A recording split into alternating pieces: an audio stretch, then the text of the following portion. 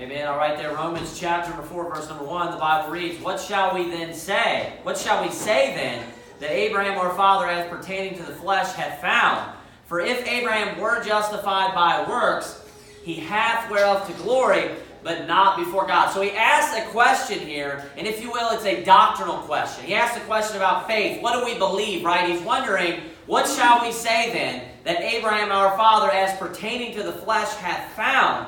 For if Abraham were justified by works, he hath whereof to glory, but not before God. Now look at that phrase in the very beginning of verse number 3. This is where we find our answer. For what saith the Scripture? And then he goes on to explain, Abraham believed God, and it was counted unto him for righteousness. So we can see Paul setting the example that if we have a question about something that we believe, if we have a question about our faith, if we have a question about our doctrine, we appeal to the Scripture. Amen. What saith the Scripture? That is our authority. If you're wondering about, hey, what do I believe in this area? Go look at the Bible. Study that subject in the Bible. Find out what the Bible tells you to believe. Find out what God tells you to believe. Turn over to Galatians chapter number 4, verse number 30. Galatians chapter number 4, verse number 30. Galatians chapter number 4, verse number 30. We'll look at verse 27 first. "For it is written, Rejoice thou barren, that thou bearest not. Break forth and cry, thou that travailest not. For the desolate hath many more children than she which hath an husbandman." Verse 28. "Now we, brethren, as Isaac was, are the children of promise. But as then he that was born after the flesh persecuted him that was born after the Spirit, even so it is now." Verse 30. "Nevertheless, what saith the Scripture?" So again, when he wants to explain something to you, he stops and he says, "Nevertheless." So let's stop right here. What saith the Scripture? And then he goes on, "Cast out the bondwoman and her son, for the son of the bondwoman shall not be heir with the son of the free woman." So notice that Paul, when he wants to explain something to you, he wants to prove something to you, he wants to teach something to you, what is his final authority? What does he go to immediately? The Bible. He quotes the Scripture immediately.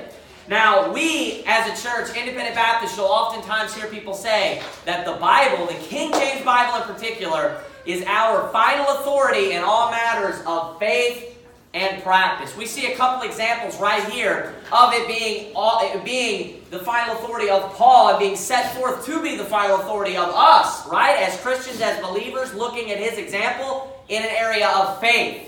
Today I'm going to be preaching about the King James Bible being our final authority in areas of practice. Why we do the things we do. Oftentimes tradition can be just handed down to people. Churches can just practice things. They can just go ahead and do things, that the church that they were sent out from does.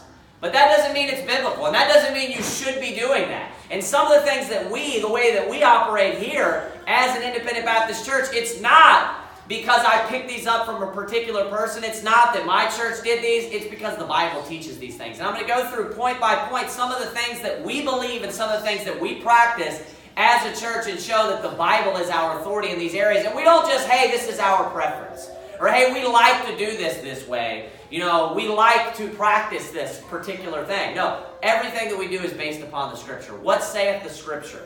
I want you to turn. We're going to begin in Exodus chapter number 24, verse number 7. Exodus chapter number 24, verse number 7. Exodus chapter number 24, verse number 7. Every service before the preaching, we have someone come up and they will read the entire chapter that the text is drawn from. We'll read an entire chapter of Scripture, and this is biblical. This is something that has taken place all the way back to the time of Moses, when the children were in the wilderness. They would stand up and they would read Scripture to the audience or the congregation, the Christians, if you will. Look at Exodus chapter number 24, verse number 7. Exodus chapter 24, verse number 7, it says, "And he took the book of the covenant," referring to the law. It says, "and read in the audience of the people, and they said, all that the Lord has said will we do, and be obedient." I want you to turn over to Nehemiah chapter number 8, verse number 3. Nehemiah chapter number 8, verse number 3.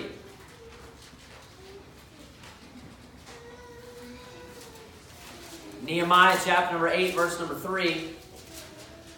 This is long after Moses, after the children of Israel had settled in the promised land. They were then afterwards carried away into Babylon, and then they came back at the time of Nehemiah, same time of Ezra. Look here in Nehemiah chapter number 8, we'll begin reading in verse number 1. And all the people gathered themselves together as one man into the street that was before the water gate.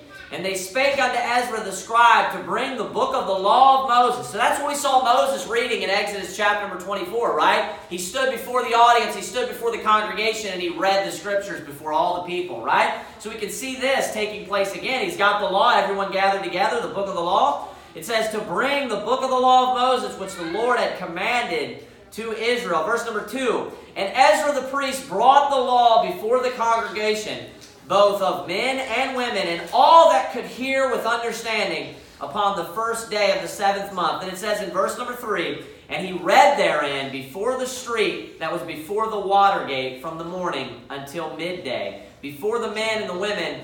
It says, and those that could understand in the ears of all the people were attentive unto the book of the law. So we can see this taking place many hundreds of years later on. We see Nehemiah practicing this exact same thing. Turn over to Nehemiah chapter number 13. We'll see it again mentioned. Nehemiah chapter number 13, look at just verse number 1. It says, on that day they read in the book of Moses in the audience of the people, and therein was found written that the Ammonite and the Moabite should not come into the congregation of God forever. Now, how did they discover that? Why? Because they sat down, they opened up the Bible, and they just began reading it. And they saw, hey, there's a truth in here that we were missing. And when were they doing it? They were reading it in front of all the congregation. They were reading it to all the people. Turn over to, let's go to the New Testament. Go to Luke chapter number 4. Luke chapter number 4. See, the time of Christ when he was here, they practiced this exact procedure of standing up before the people and reading the scripture again. Luke chapter number 4, and we'll look at verse number 14. And Jesus returned in the power of the Spirit into Galilee, and there went out a fame of him through all the region round about. And he taught in their synagogues, being glorified of all. Verse number 16. And he came to Nazareth, where he had been brought up. And as his custom was, so as he was used to do, the Bible will say sometimes, as he usually does, this is his routine, if you will. As his custom was, he went into the synagogue on the Sabbath day, it says, and stood up for to read. So we can see that this tradition, if you will, carried on even into the time of Christ, where people would gather together on the Sabbath day. The congregation would come together, and Jesus Christ himself would come in. He would open up the book of the law. He would open up the prophets. He would open up, and here in particular, if you keep reading, he reads the book of Isaiah. And he'll open up in front of everyone the Bible, and he would read the Bible. Turn to 1 Timothy chapter number 4, verse number 13. This is actually a commandment that was given to a pastor, which was ordained by the Apostle Paul, to read, to give attendance to reading, the Bible says. Look at 1 Timothy chapter number 4. Look at verse number 11 first. He says, these things command and teach. Let no man despise thy youth. So notice he's addressing in context of preaching the Bible, of teaching other people, of commanding other people. Of course, in the context of the congregation being gathered together. He says, let no man despise thy youth, but be thou an example of the believers in word, in conversation, in charity, in spirit, in faith, in purity. He says in verse number 13, till I come, give attendance to reading, to exhortation, to doctrine. So there's a couple of things about our practice that we can learn from that. Not only should you just be reading, that's what I'm focusing on right now, but you should also be preaching doctrine. You should be teaching the Bible, not just standing up and preaching what people want to hear or preaching a motivational message, which would be exhortation. You should do that. You should exhort people. But you should also stand up as a pastor and preach doctrine and teach people, right? But notice that first statement. He says, till I come, give attendance to reading. And that exact pattern we can see carried out throughout the Bible. So why do we read the Bible? Why do we have someone stand up here and open up the scriptures before I come up here and preach, before the pastor comes up here and preach? Because it's biblical. We don't just pick and choose, hey, this is a preference. I just like hearing the Bible. I do like hearing the Bible, but we do it for a reason. When Paul appeals, when he's speaking of faith matters, when he's speaking of belief matters, and he appeals to the Scriptures, he's showing that is our authority. Hey, you want me to prove something to you? This is our authority. And this is what we should be able to do as Christians. If someone questions us, hey, at Valiant Baptist Church, why do you do this? We should be able to point to Scripture why we do that. If someone asks you the question, hey, why do you have someone stand up and read the Bible? Hey, because we have a pattern all throughout the Bible, beginning with Moses, standing up before the audience, before the congregation, opening up the book of the law. What does he do? He reads the Scriptures. We see Nehemiah years later, right? Many years later, after carried into captivity, they're passing down this tradition. Now, the word tradition is not inherently bad.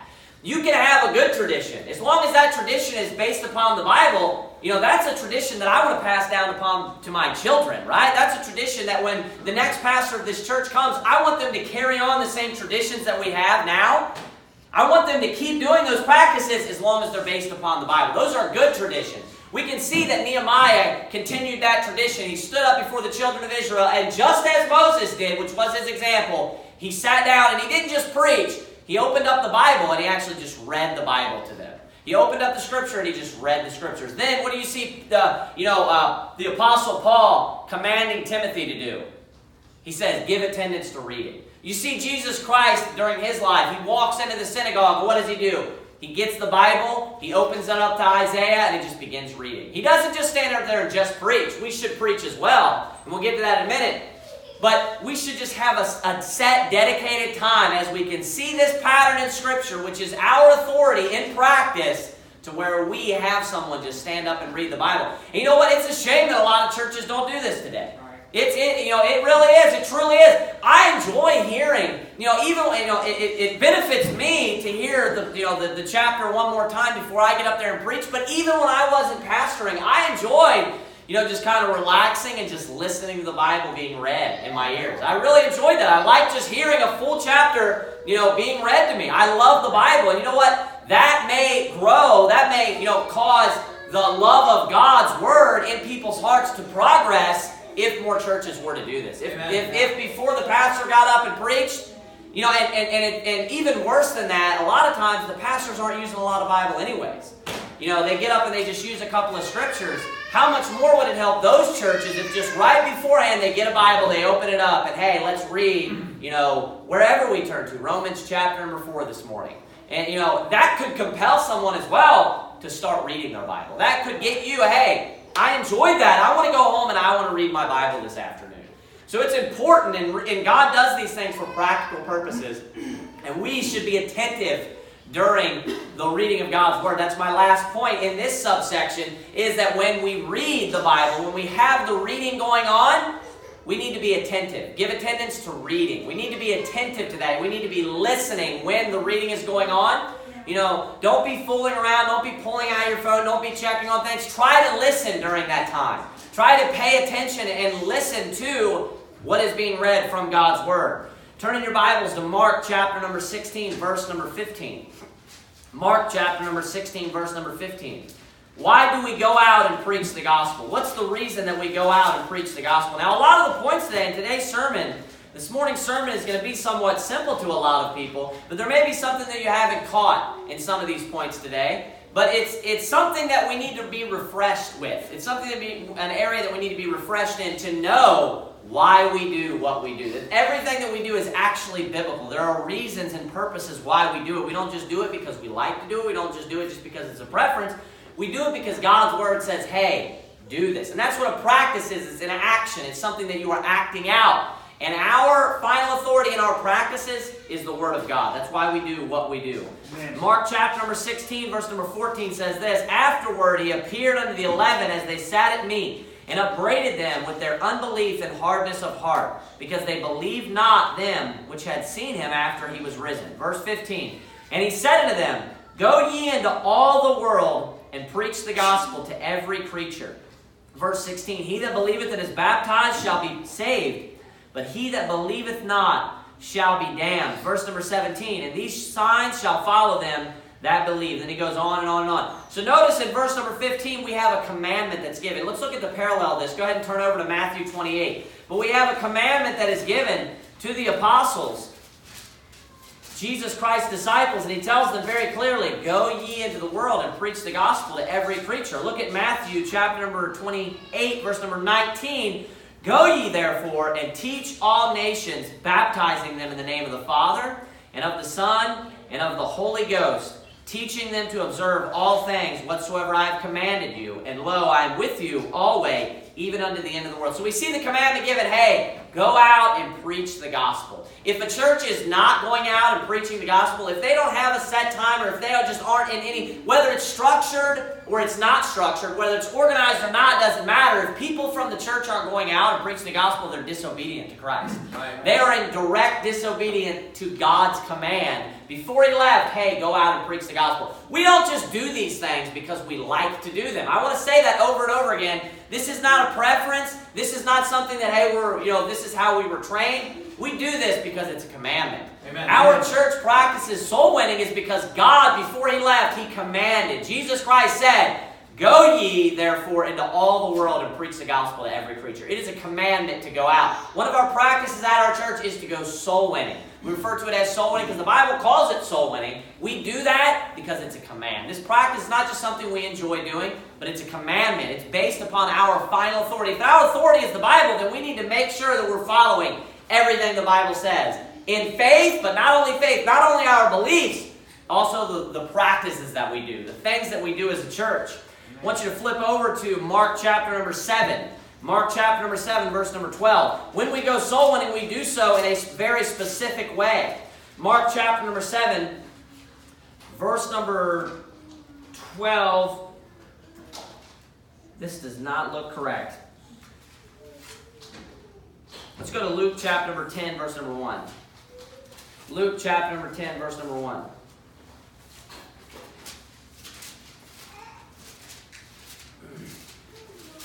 I know this one is correct. Luke chapter number 10, verse number 1. The Bible says, after these things the Lord appointed other 70 also. It says, and sent them 2 and 2 before his face into every city and place whither he himself would come. He goes on there, verse number 2. Therefore said he unto them, the harvest truly is great, but the laborers are few. Speaking specifically about those to preach the gospel, the laborers are few. There aren't many people preaching the gospel. He says, pray ye therefore the Lord of the harvest that he would send forth laborers into his harvest. Continue reading, verse 3. Go your ways. Behold, I send you forth as lambs among wolves. Carry neither purse nor scrip nor shoes, and salute no man by the way. And into whatsoever house ye enter, first say, peace be to this house. And if the Son of Peace be there, your peace shall rest upon it. If not, it shall, turn to you again. And he goes on, he gives them specific instructions, but I want you to notice there specifically, in verse number 1, it says, after these things the Lord appointed other 70 also. Speaking of apostles, so Jesus Christ had handpicked 12 apostles.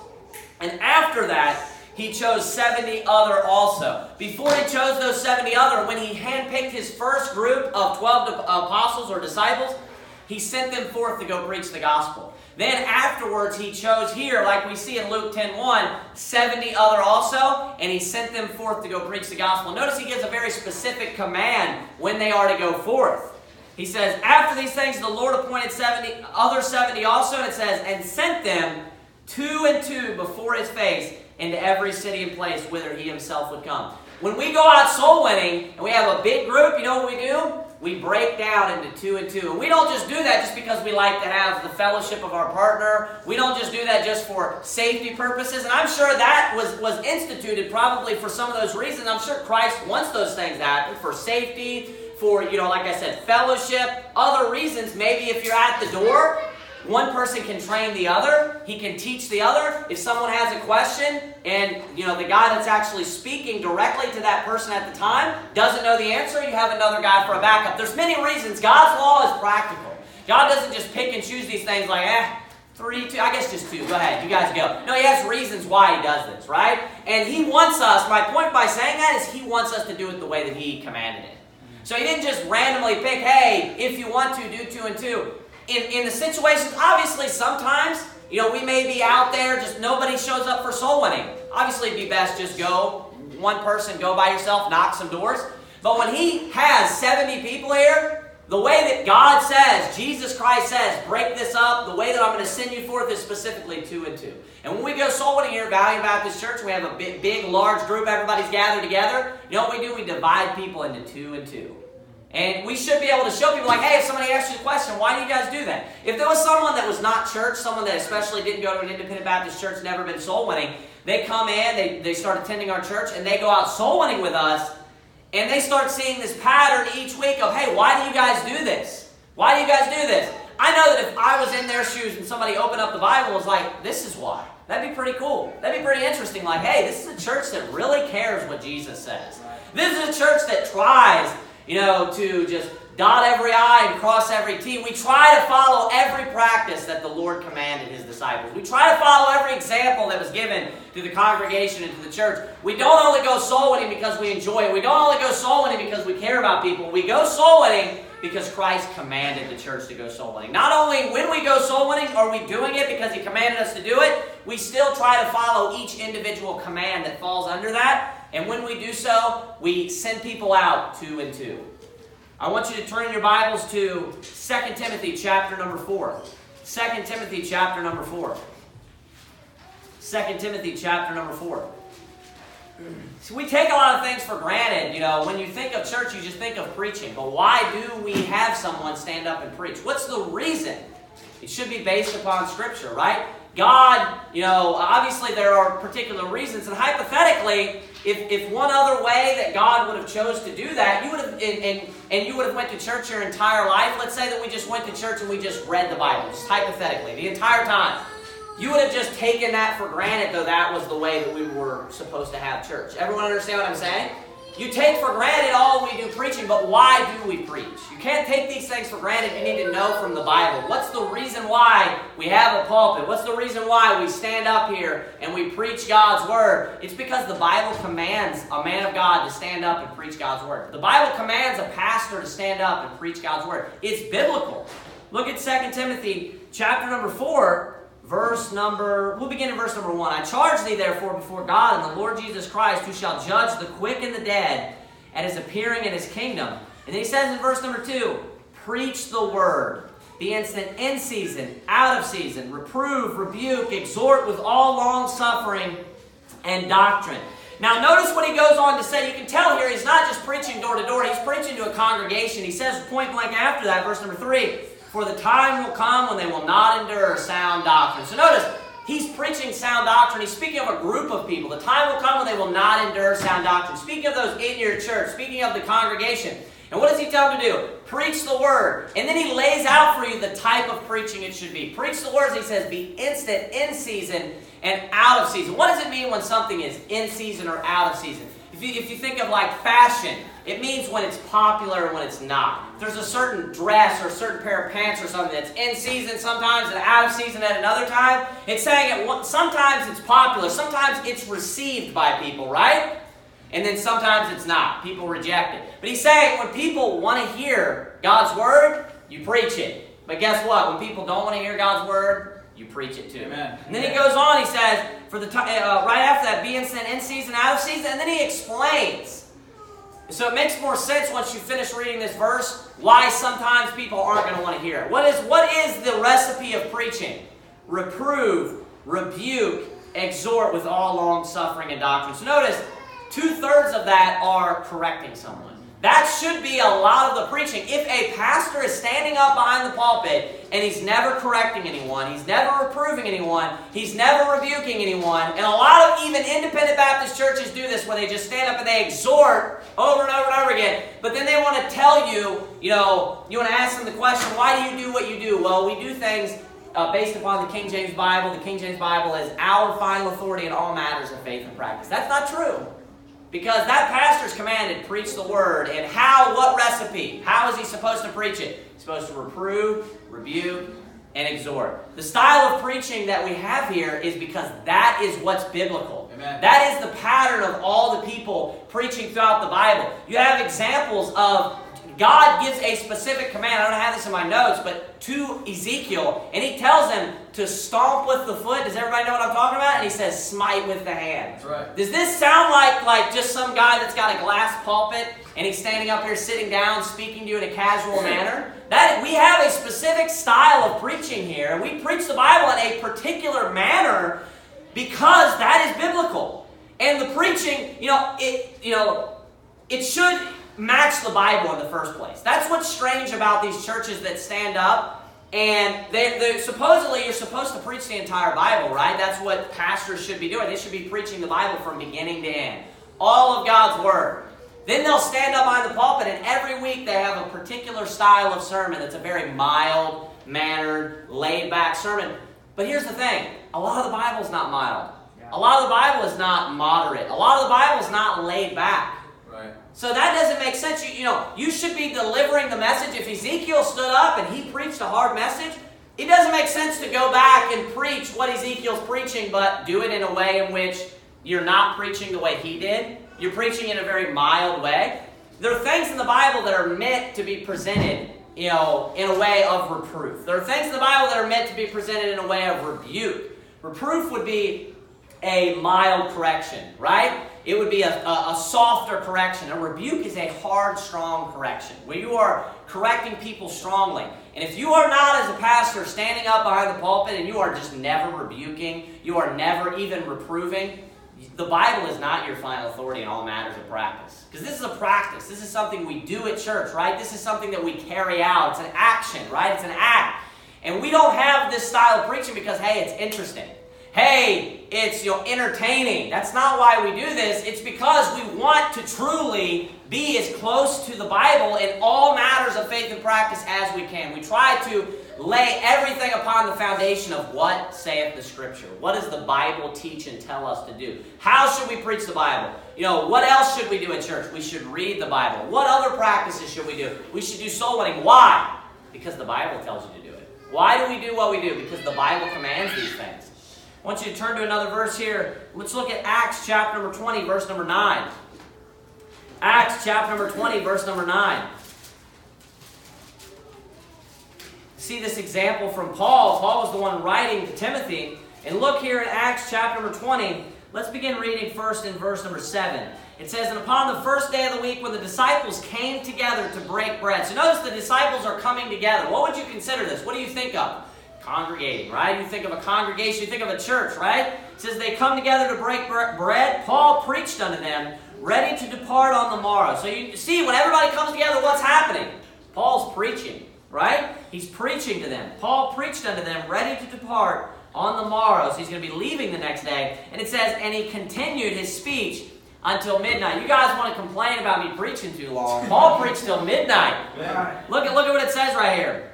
I'm just kidding. Nobody's complaining about that. It's at verse 8. "And there were many lights in the upper chamber where they were gathered together. And there sat in a widow a certain young man named Eutychus, being fallen into a deep sleep. And as Paul was long preaching," so he just keeps going on. He just keeps preaching. Like that Godhead series.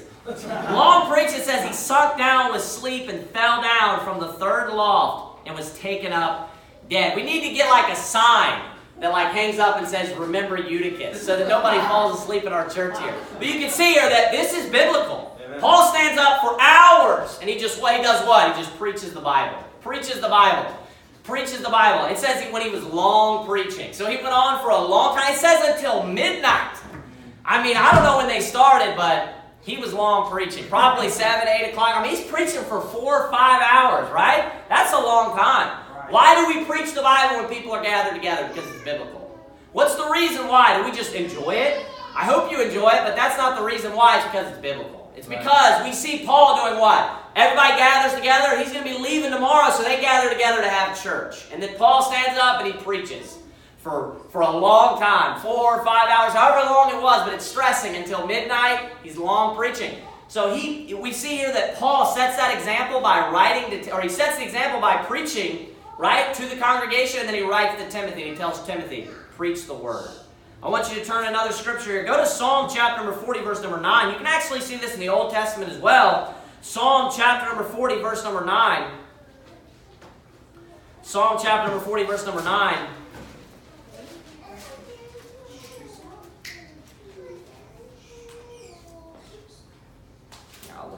Psalm chapter number 40, verse number 9, the Bible reads, he says, I have preached righteousness in the great congregation. And he says, lo, I have not refrained my lips, O Lord, thou knowest. So notice what he says. He says, is he just preaching door to door? Is he just preaching to his family? No, it says, David says specifically, I have preached righteousness in the great congregation. So what particular setting, what particular layout are they doing this?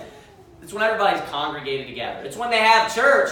It says that David preached righteousness. And if he's preaching righteousness, what is he preaching? He's preaching the Bible, right? He's preaching God's Word. That's what he's doing. You know, this is righteousness right here. I want you to turn to another passage. Let's look at this real quick. Acts chapter number 1, verse number 13. Acts chapter number 1, verse number 13. I want to show you this pattern when people are gathered together. We see preaching. When the congregation comes together, when they're having church, they're always preaching. We should be giving attendance to reading, but there should also be preaching. There should be preaching of the Bible. When people preach the Bible, they should be preaching righteousness. They should be preaching reproof, exhorting people. They should be rebuking. Look at Acts chapter number 1. Look at verse number 13. Acts chapter 1, verse number 13, it says, and when they were come in, they went up into an upper room where abode both Peter and James and John and Andrew and Philip and Thomas and Bartholomew and Matthew, James the son of Alphaeus and Simon Zelotes and Judas the brother of James. These all continued with one accord in prayer and supplication with the women, and Mary the mother of Jesus, and with his brethren. So we can see they're congregated together. The church is gathered together. And in those days, verse 15, and in those days Peter stood up in the midst of the disciples and said, the number of names together were about 120. So there's many other people that are not mentioned here that are in attendance at this, right? So the congregation, the church is gathered together. He says he stood up in the midst of the disciples.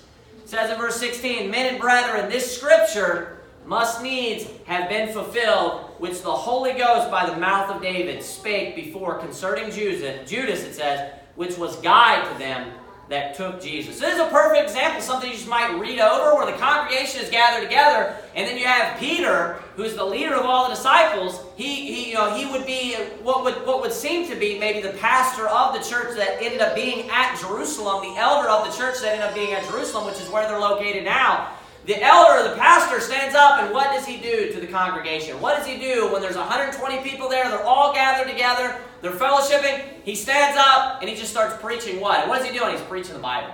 See, immediately, what's he start quoting? He's obviously speaking of things that had just happened, but this was the routine. We see that all throughout the Bible, where the pastor stands up, and he preaches. He continues on and keeps quoting Scripture, right? I want you to turn over to Colossians chapter number 3, verse number 16. So that is why we preach the Bible. That is why we preach God's Word when we gather together.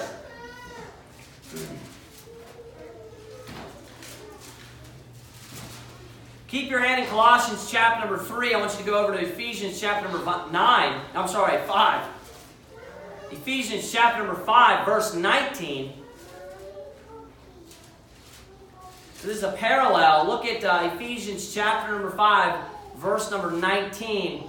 The Bible reads, look at verse 18 first. And be not drunk with wine wherein is excess, but be filled with the Spirit. And then he tells you how to be filled with the Spirit. Verse 19. Speaking to yourselves in psalms and hymns and spiritual songs, singing and making melody in your heart to the Lord. So you can see the command there where he tells those that he's writing to, the church at Ephesus.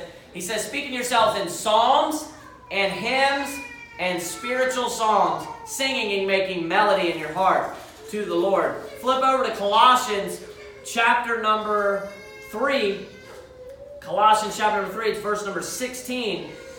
Look at verse number 16 again. It says, let the word of Christ dwell in you richly in all wisdom. So notice that statement, how he begins out. What he's getting ready to talk about is going to have to do with the Word of God, because he's explaining, he's exhorting to them, let the Word of God dwell in you richly. Right? So whatever this act or practice we're getting ready to read about, it's going to have to do, it's going to help you, it's going to allow you to have the Word of God dwell in your heart.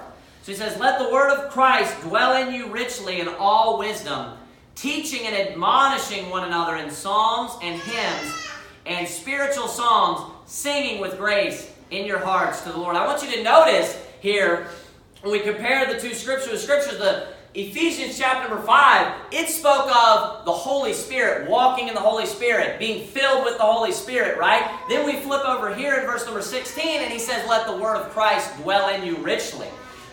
After he explains to you that he wants you to allow the word of Christ to dwell in you, he tells you how you are going to do that. And he says this, admonishing one another in psalms, and he says, and hymns, and spiritual songs. That tells me that Psalms, of course, which is fully the Word of God, totally the Word of God, it's just all the words of God, right?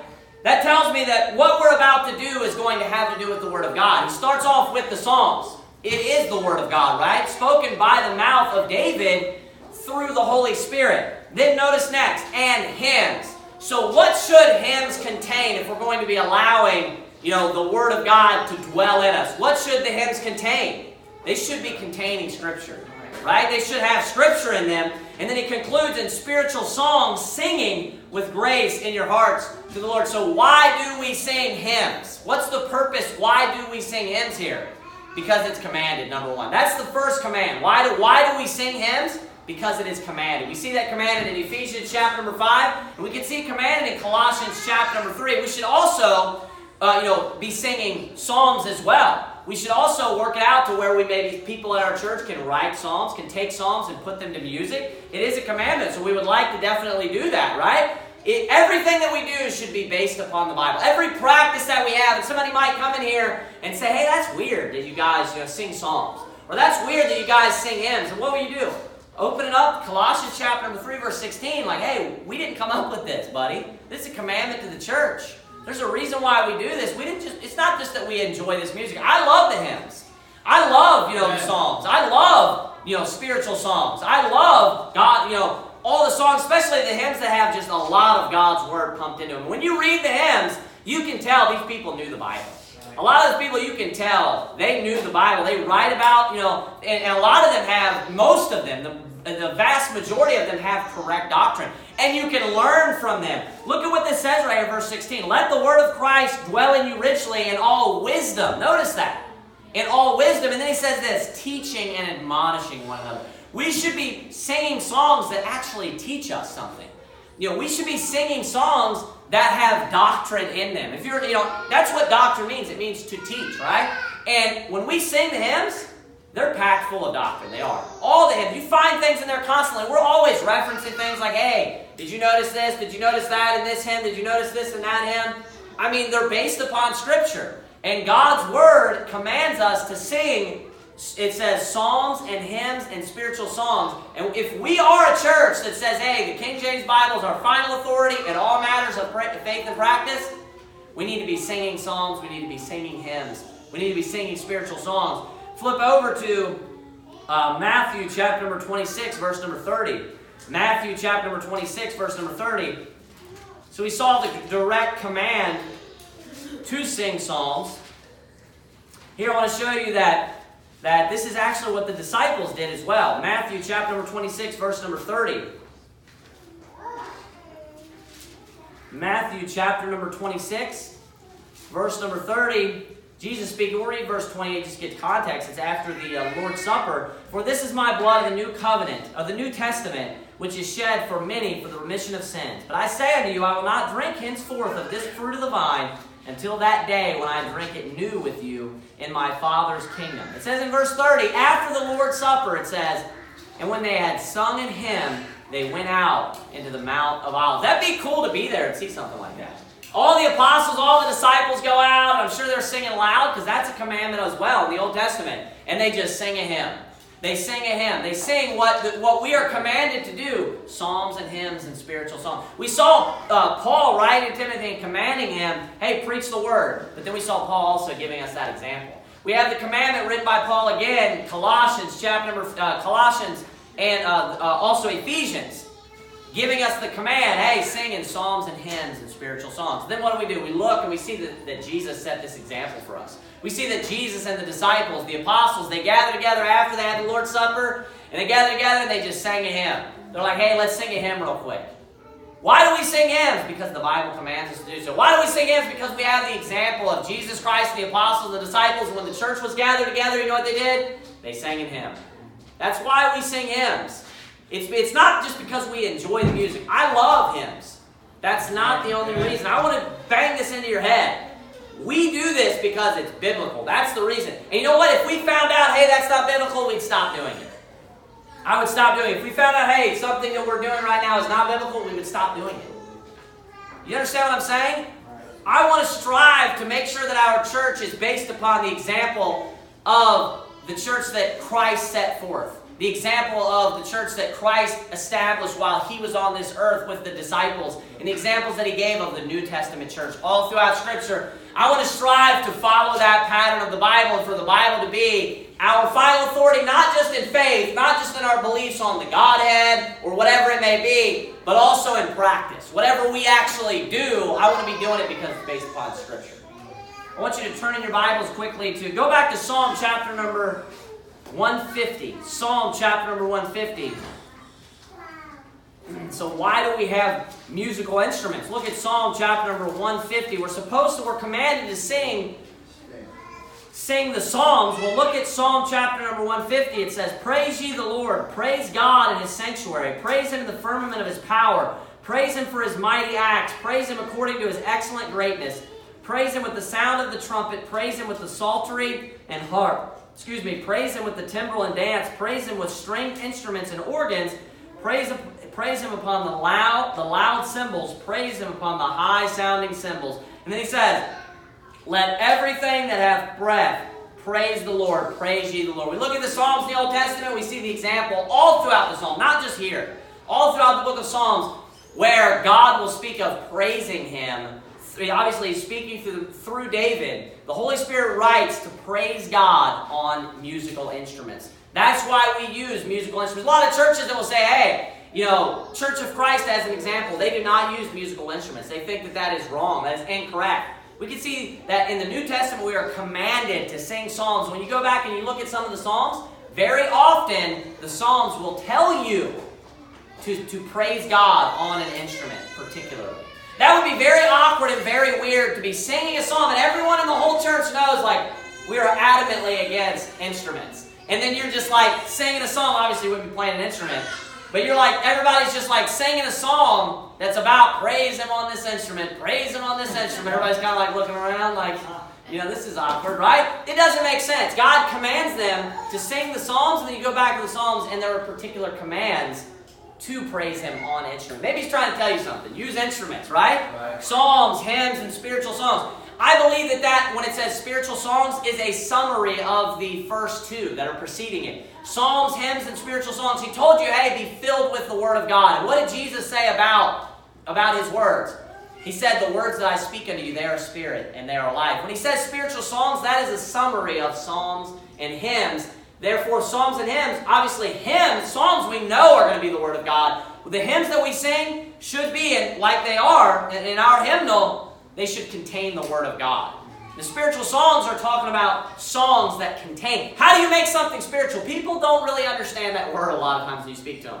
Like, man, especially like people that will attend like new evangelical churches and stuff like that. They just like throw the word spiritual around and they have no clue what that means. Do you know what spiritual means? The Word of God. It means it's breath of God. That's what spirit is. The word breath and spirit are used interchangeably over and over again. Over and over again. You know what makes something spiritual is God's Word. Amen. That's why it tells you in one passage, hey, be filled with the Spirit.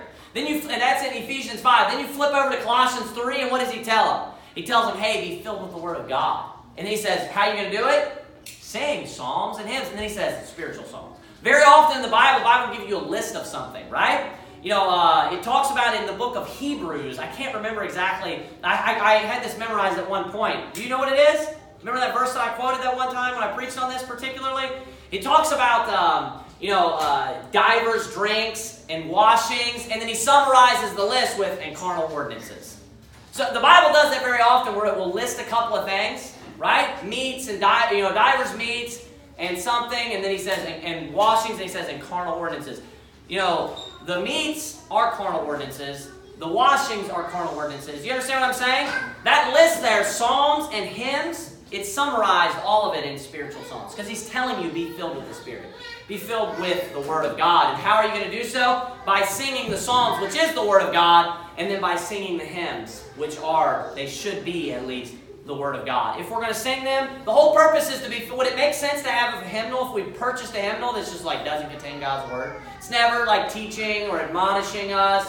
No, we pick a hymnal, we use a hymnal that has God's Word in it, right? Because we want to be filled with the Spirit. And how do we do so? By having God's Word in your mouth. Amen. That's how you do so. If you want to walk in the Spirit, you read the Bible. You put the Bible in your mind. You put the Bible and you hide it in your heart. That will enable you to walk in the Spirit daily. I want you to go over to John chapter number 3, verse number 23. This next one we'll go through pretty quickly. We're all very familiar with this. John chapter number 3, verse number 23. One of our main practices is baptism. We saw in Matthew 28 and Mark 16, Christ sent them forth to baptize. We do so in a particular manner. We immerse. There are churches that sprinkle. That is unbiblical. The reason why we don't sprinkle is because it's not biblical. Because the Bible is our final authority in all matters of faith, not only faith, practice. Look at John chapter number 3, verse number 22. The Bible says, "After these things came Jesus and his disciples into the land of Judea, and there he tarried with them and baptized." It says in verse number 23, and John, speaking of John the Baptist, also was baptizing in Aenon. So it says that Jesus and his disciples went there, and then it says, and John was also there. Now it's going to tell you why. It seemed to be a coincidence. Why did both of them pick this one spot, right? And John also was baptizing in Aenon near to Salem. It says because there was much water there. It says, and they came and were baptized. Now, if you had to, if baptism, if the recipe or the method of baptism was sprinkling, would you need much water? No, it's telling you, it's explaining to you that much water is needed so that the person can be immersed. So you can have enough water to where the person can be baptized. And actually, the definition of the word baptized, I didn't read this full thing to you. I don't think I did. But in that 1660 London Confession of Faith, I don't believe I read this part to you. But when under the section of baptism that I read Sunday night, it actually explains and defines. It says, when it uses the word baptized, it has parentheses and it says to dip. That's actually the definition of the word baptism, or to baptize. It means to immerse. It means to dip or to put someone under. That's what it actually means. I want you to go back to, go to Matthew chapter number 3, and we'll see that again. Matthew chapter number 3.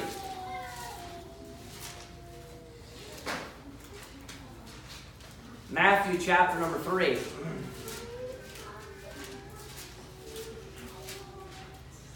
Look at Matthew chapter number 3, look at verse number 13. It says, "Then cometh Jesus from Galilee to Jordan unto John to be baptized of him." So this is Jesus Christ's baptism by John the Baptist. Verse 14, "But John forbade him, saying, I have need to be baptized of thee, and comest thou to me?" Verse 15, "And Jesus answering said unto him, Suffer it to be so." He's saying, allow it, right? Baptize me. "Suffer it to be so, for thus it becometh us to fulfill all righteousness." Then he suffered him. Verse 16, "And Jesus, when he was baptized," it says, "went up straightway out of the water." So notice at the moment that Jesus Christ is baptized, it says he went up straightway out of the water. So if he's coming out of the water, where was he? He was down in the water, right? So the reason why when we baptize, we immerse people is because it's scriptural. Right? It's because we can point to Scripture and I can prove to you from a clear Scripture why they did so. In the book of Acts, chapter number 8, I don't think I have it. I'm not going to turn there, though, because I want to go through this quickly. I have one other point I want to spend a lot of time on, so I'll just give you this real quick. Acts, chapter number 8, when Philip and the Ethiopian eunuch are speaking, the Ethiopian eunuch ends up getting saved, and he asks the question, "See, here's water. What doth hinder me from being baptized?" It says when he baptizes them that they go down into the water. What's the purpose of that? Why did John the Baptist go somewhere where there was much water? So that he could get all the way down into the water. When he says, hey, they're going down into the water, it's so that he can take him down deep enough to where he's able to dip him or immerse him, right? Because that is the definition of baptism.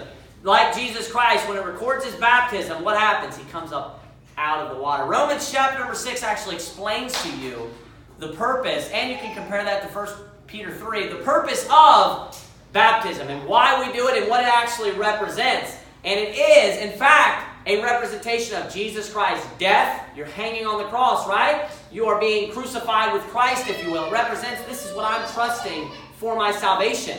His death, his burial, and he's fully buried. He was fully in the tomb, right? Not just part of his body. He wasn't hanging halfway in there. He was fully put in the tomb. His death, his burial all the way under the water, and then his resurrection. He raises again from the dead. You can look at that in Romans chapter number 6 there in the first few verses. And then also it's talking about Jesus' resurrection being a like figure in 1 Peter chapter number 3. Now I want you to go ahead, I want you to turn to, we'll skip this one point. Go to Joshua chapter number 8, verse number 34. Joshua chapter number 8, verse number 34. Joshua 8, verse 34.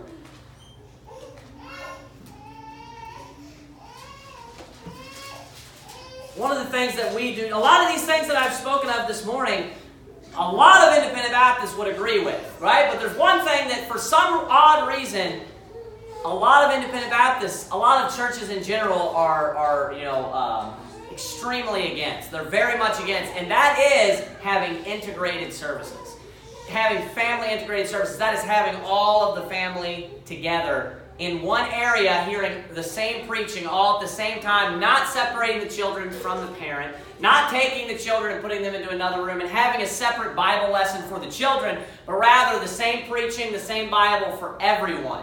And this is very clear from the beginning of the Bible to the end of the Bible. You can see this in the Old Testament, and you can see this in the New Testament. People may look at us and think that's weird. You know, that is strange. You know, you can tell people sometimes when they come into a family integrated church, they're looking around and they're thinking, this is different. You know, this is odd. You know, and I know when I grew up, I was in children's church all the time. You know, sipping on some, punch and eating cookies. Right. I don't know anybody who grew up in church, but that's what I did. And, and I'll tell you, I'll go ahead and say this too. The reason why, and I don't want to badmouth the church that I grew up in. It's a great church in a lot of ways, but they have a nursery that they have, right? And when Jessica and I started really, in a dedicated manner going to church constantly, all the time, serving God, reading our Bibles every day, praying, just trying to serve God. When we just converted our lives, we had Michaela in nursery. Okay, and maybe for like 8-9 months, this is before I ever heard that guy's name in Arizona. Yeah. And I figured this out all on my own, and I asked Michaela, I was already thinking about it. It just felt like, I don't know what it was. Maybe the Holy Spirit, I don't know what it was, but I was already thinking about how it just didn't feel right putting her in the nursery. I wanted her to sit with us. I wanted her to hear the preaching, and I asked a question. I don't know if Jessica remembers this or not. We were driving, and I asked Michaela a question. I said, what did you learn about today? And she said, we learned about Noah's Ark. And I said, what was Noah's Ark about? And she said it was about animals. And I turned to Jessica and I said, she's not going back to the nursery again. Immediately. And that was when we stopped. And then I, found out about Tempe, Arizona, maybe it was probably a year after that. So I had decided she was not going in the nursery ever, any at all after that. And the reason is because the nurseries, the children's churches, the teenage classes, whatever they want to call those classes, they are not teaching those kids the Bible. You can say whatever you want. Maybe you can find exceptions in some churches. Number one, it's not biblical, and I'm going to show you that here in just a minute. But the main problem with the children's churches, with these nurseries and stuff, is because they just put the kids in there to get them out of the parent's hair while the parent sits down and learns the Bible, and they don't give a crap about the kids. They're not in there to try to, benefit the child and his spiritual well-being. They're trying to just keep the kid quiet. They're trying to just keep the kid satisfied and keep the kid happy. And they don't have people that are qualified in there in the first place teaching the Bible. Right. They don't have, someone that has went through the training, that studies the Bible, understands and knows the Bible, teaching the Bible. A lot of times it's women in there, which is not scriptural and not biblical either. Right. That are in there teaching the Bible. But that's the biggest issue, is that the kids are not learning the Bible. Right. And people act very weird about this, that, about children. They have this warped idea like that kids aren't learning the Bible when they're sitting in the services. I ask my children, about the preaching that we'll listen to, and they'll give me answers and surprise me constantly, all the time. They're hearing the preaching. They're hearing God's Word, and they're learning things. And I guarantee our children, if we were matching them up with these kids, that supposedly they have a dedicated preacher that's supposed to be putting things on their level, supposed to be laying it out to make it to where it's much easier. I guarantee all of our children, you could take them and compare them to one of these churches that have a children's church, that have a nursery. Our kids know the Bible a million times better than those kids. And a major reason is because they get to just listen to just the unadulterated Word of God just preached. Amen. You know, nothing has changed. Nothing is, they're not leaving parts out. They're not tailoring it to make it for a kid. There isn't a Bible for children and then a Bible for adults. There's one Bible. Right. And they should be hearing that one Bible preached. When my daughter started reading the Bible, I didn't go buy her something that's easier. I didn't go buy her an NIV or something like that. I gave her a King James Bible and she started reading that. Amen. And she can understand it. Look at Joshua chapter number 8. Joshua chapter number 8, look at verse number 34. Here at the end, Joshua chapter 8, look at verse number 32. It says, and he wrote there upon the stones a copy of the law of Moses, which he wrote in the presence of the children of Israel. That's even an interesting concept right there. He sits down in the presence of Israel. So while the children of Israel are sitting there, he just sits down and writes a copy. That would take a long time of the law. So it says in the presence of Israel, it says verse 33, of the children of Israel, verse number 33, and all Israel and their elders and officers and their judges stood on this side of the ark and on that side before the priests, the Levites, which bear the ark of the covenant of the Lord, as well the stranger, as he that was born among them, half of them over against Mount Gerizim, and half of them over against Mount Ebal, as Moses, the servant of the Lord, had commanded before, that they should bless the people of Israel. Now look at verse number 34. And afterward he read all the words of the law, the blessings and cursings, according to all that is written in the book of the law. Verse 35, there was not a word of all that Moses commanded, which Joshua read not, before all the congregation of Israel. So he told you it's before all the congregation of Israel. Now watch, he gets specific here. With the women, he says, and the little ones, and the strangers that were conversant among them. So we see here an example in the book of Joshua. After Moses had deceased, we see the congregation, the children of Israel gather together. And what does Joshua do? He opens up the word of the law. He opens up the book of Moses, as it's referred to sometimes, and he just reads Genesis, Exodus, Leviticus, Numbers, Deuteronomy to everyone. Now, one thing that you'll notice is that it tells you that all of them are there, and then it gives you specifics.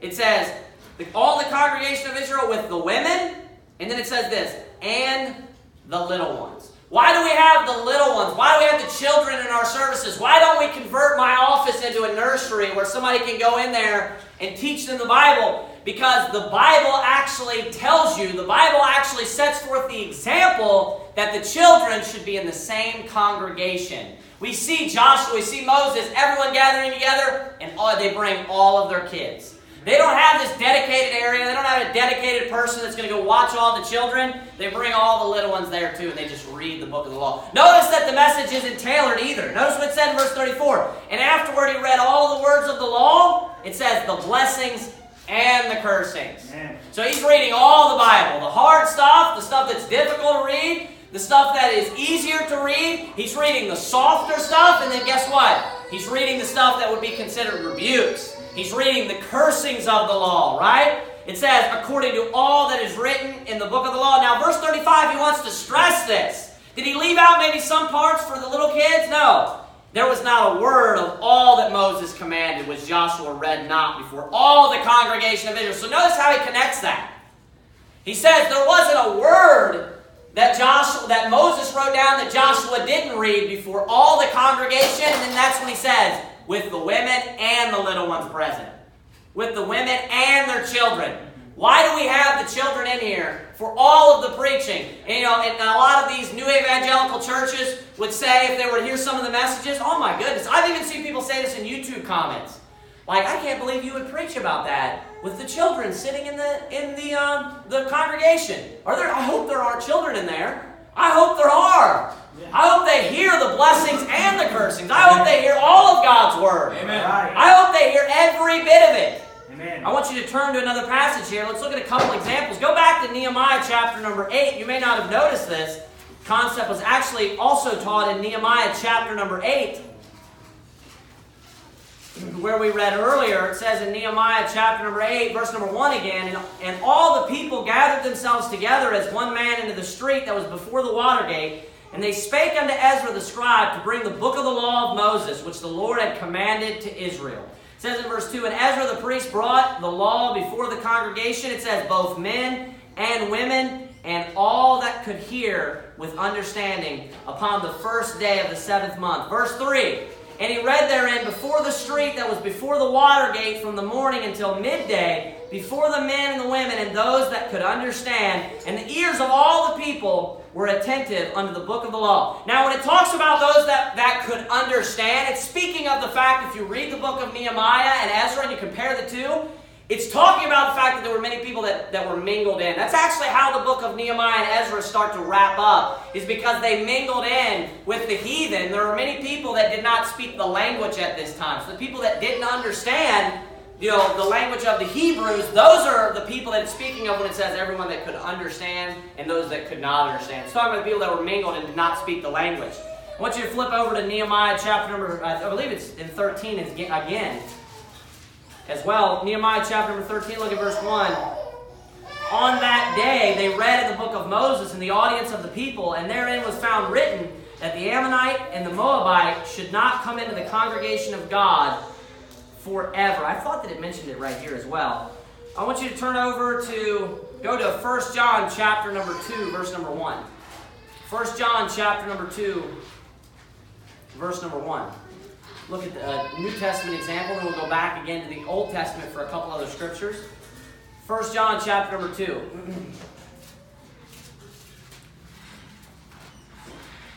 1 John chapter number 2.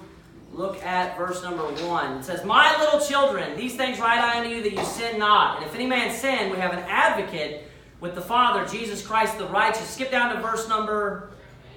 look at verse number 12. That's what I was looking for. 1 John chapter number 2, verse number 12.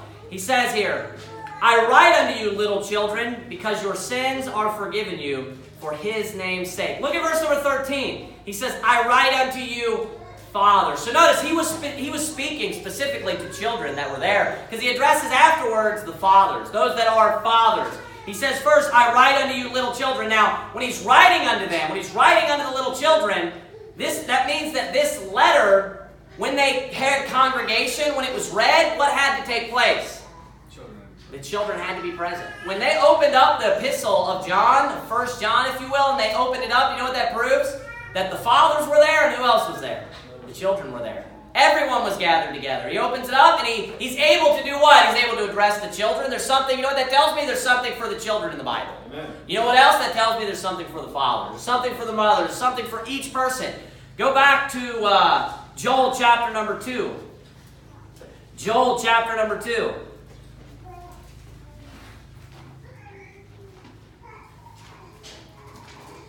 Joel chapter number 2. And look at verse number 15. He says, blow the trumpet in Zion. Sanctify a fast. And he says this, call a solemn assembly. What would we refer to an assembly at? What do we call an assembly? Church, right, congregation. He's saying, blow the trumpet, make an alarm so everybody knows, so we can all gather together for congregation, for church, right? He actually says that in verse 16. Gather the people, sanctify the congregation. Watch what he says next. Assume the elders, gather the children. And is it just the children? No, he wants to be very specific. And those that suck the breast. So when Joel actually makes the commandment, when God actually tells Joel to speak and to call an assembly for everyone to gather together, gather the people together, he says. He says, sanctify the congregation. Do you know who shows up? The men are there, the women are there. Guess what? The children are there as well. And you say, oh, but what about those that are, still nursing? They're there too. Those that suck the breast. Like in the book of Isaiah, when he talks about whom shall he teach knowledge, and who shall he make to understand doctrine, he says they that are weaned from the breast. He talks about, precept upon precept, line upon line, here a little and there a little. You begin teaching your children when they're babies. Amen. Right there, here a little and there a little, and they'll start getting it. They'll start catching it. There are things in the Bible for the children as well. There are things that they can understand and that they get, and we kind of assume, and a lot of people assume that they're just not listening. Even when they're yawning, they're turning around, they're shifting in their seat every 5 minutes, you can still ask them, and it'll surprise you like, I didn't think you were listening at all, and they're still getting things from it. They're still obviously, we should also make our children sit up. We should make our children listen. We should make sure that our kids are paying attention to the preaching, right? We should make sure that, hey, they're getting the most out of this that they can. They need to be present. The children need to be in the church. We don't need a separate section. We don't need a separate Bible teacher. We have one congregation and one church, and we see here the example set in the Bible biblically from beginning to end. All of them are gathered together. I'm going to end on this note right here. Go to Deuteronomy chapter number 31. He actually tells you the reason why, Deuteronomy chapter number 31, why it's important that the children are there for the preaching, why it's important that the children are there for God's word being preached, God's word being read, and they're in the congregation. Deuteronomy chapter number 31, look at Deuteronomy 31, verse number 11. Deuteronomy 31, verse 11. When all Israel is come to appear before the Lord thy God in the place which he shall choose, thou shalt read this law before all Israel, it says, in their hearing. So notice again, this is a pattern for when the congregation gathers together, right? This is a pattern. Jesus would go to the synagogue at his time, and he would read the Bible, right? When the congregation gathers together, he says there, that thou shalt read this law before all Israel in their hearing. Verse 12, gather the people together. That's the same statement from Joel 2. Gather the people together, men and women, and children. So notice, it's a commandment that when the Bible is read in the congregation, that God wanted Moses to make sure that the men, the women, and children, what's his point? Everyone. No exceptions. Everyone is in the congregation. Make sure everyone is there. And he says after that, and the stranger that is within thy gates. Now watch this. That. So that means consequently. I want them there so that this takes place. Watch what it says. That they may hear and that they may learn. Notice who was in that list just a moment ago. You want to tell me over and over again that children aren't learning anything? God tells me differently. He says that they may learn. After he just got done mentioning the children, he says that they may learn. Now watch this too as well. What are they learning? And fear the Lord your God, and observe to do all the words of this law.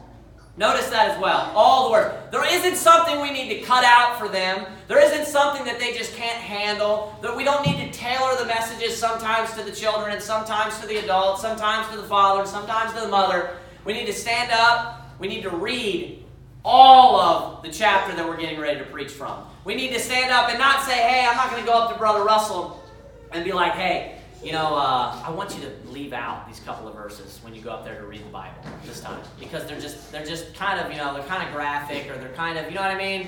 It talks about killing and stuff. Let's just leave those verses out. We're not going to do that. All those things were written in the book of the law. A lot of the wars are actually recorded, and actually what took place. And you know what God said to do? I want the men, I want the women, I want the strangers, and I want you to make sure you bring your children. And I want them all to hear it. And I want them to hear every word. Why? That they may learn. Don't tell me kids aren't learning. God says differently. Why do we do the things we do? Why do we go soul winning? Because the Bible tells us to go door to door. Why do we go 2 and 2? Because the Bible actually teaches that Jesus, when he sent forth his disciples, and he instituted soul winning door to door, he said go 2 and 2. Why do we baptize by immersion?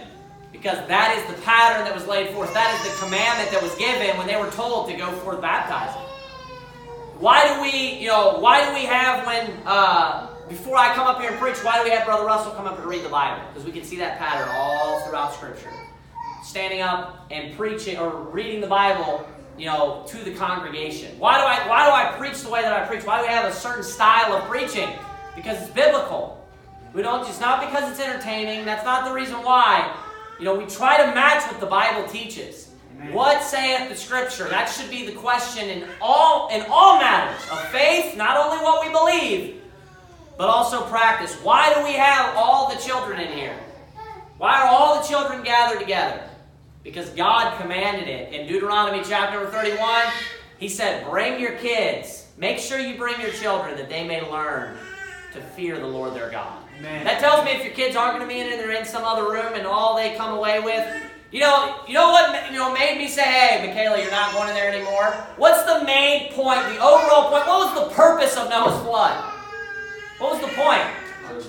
To punish the world. Do you know what that could have done if she would have actually been taught correctly? My daughter? You know what she'd have thought? Like, God is not a joke. Right. You know what I mean? Right.